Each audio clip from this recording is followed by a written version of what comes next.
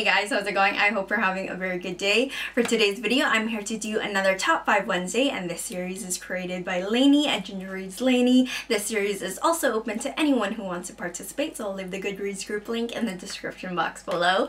For this week's topic, it is your top 5 favorite books you devoured, and because I love food and eating a whole lot, I'm going to connect some food-related things to their book counterparts. So let's get started. Starting off with Sweet, a book I devoured that was super sweet. I'll have to give it to Anna and the French Kiss by Stephanie Perkins. I absolutely adore this book. I think I'll be rereading it like now because it is summertime. I need a summer-ish kind of read, and I think that would be a perfect book because I absolutely adore the setting. It's set in Paris. We have an awesome romantic interest who is Etienne St. Clair, which is perfect because if you combine his, first name and last name together, it's like eclair, which I can just eat all the time. I love pastries. I love the story. I thought there was a great sense of humor throughout the book. It was definitely a quick, lovely read. So next we have Salty, and I'm going to have to give it to Gone Girl by Gillian Flynn, a book I recently finished and I actually really enjoyed the read, so look forward to my book review on that. I love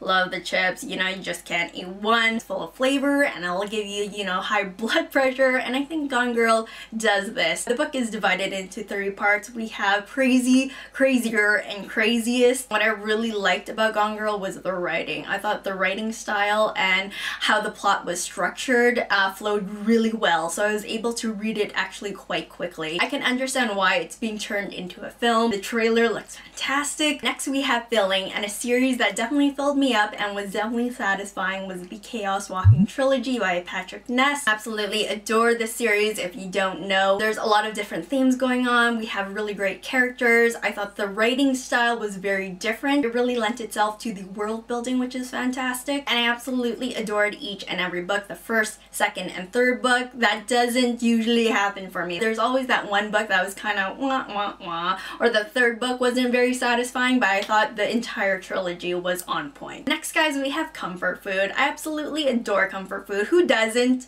No one. So we have Comfort Food, which is familiar and satisfying also, and I would have to give it to Fangirl by Rainbow Rowell. The story and characters were definitely very familiar to me. I cried, that doesn't happen. I actually haven't done the eat cry. When you cry and you eat at the same time. That's never happened to me. Yeah, the eat cry. Anyways, so everything about this story was very familiar and comforting and feel good, and I loved it. And lastly guys, there's the buffet, and there's so many different things you can choose from, and it's like overwhelming at first, but you become familiar with the spread and what's available. And I would have to give it to A Song of Ice and Fire series by George R.R. Martin. I think it's definitely buffet style. There's definitely a lot of things going on. We have action, adventure. We have very young characters and very old characters. There's a lot of themes going on and it's very complex. There's definitely a lot to digest, but it's so good. So those are 5 things I can definitely devour. That's just the tip of the iceberg, people. Anyways guys, that is everything. I hope you enjoyed this video. Let me know in the comments below, what 5 books would you connect with sweet, salty, filling, comfort food, and buffet style. Anyways guys, I will talk to you later and have a very good one. Bye.